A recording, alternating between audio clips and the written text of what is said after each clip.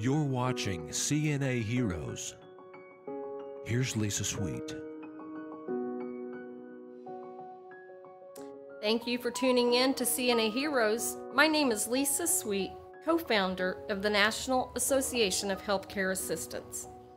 Today I honor the third CNA Hero to be recognized at CNA Fest in Little Rock, Arkansas last month.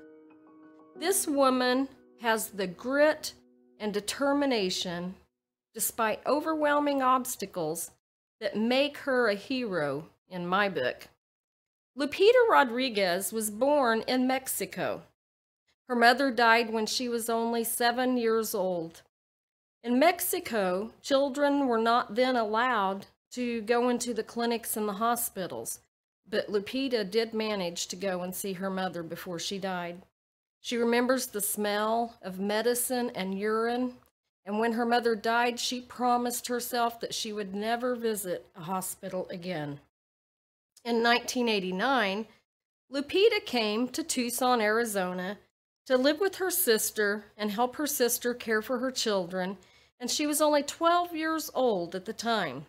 She went to junior high and she went to high school, but she never felt confident because of her English skills. Lupita met her husband.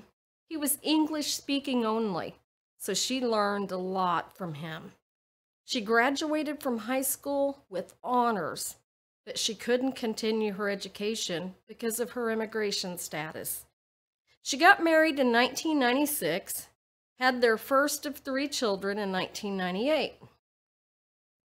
Lupita's sister-in-law was a CNA, and Lupita asked her many questions about the work. You see, Lupita had tried several jobs when her children were young.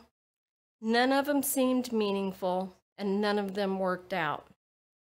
So when Lupita asked her sister-in-law about being a CNA, she wanted to know, is it hard? Do you have to go to school for it? Do they pay well? And what do you do? Lupita's sister-in-law's answers were awesome, and she wanted to do it.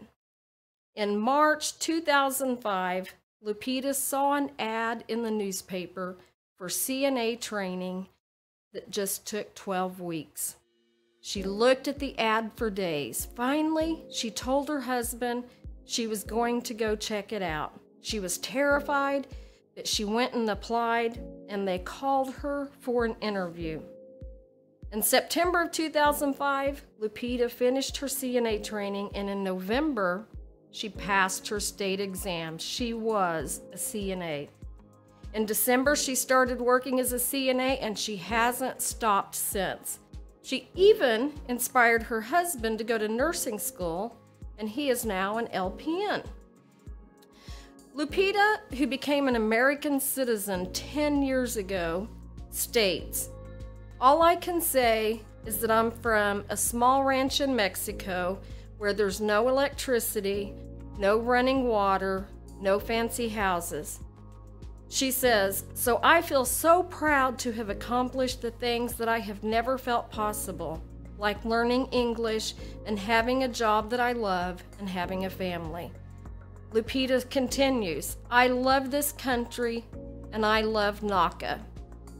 Everybody, please today join me in honoring Lupita Rodriguez, CNA Hero.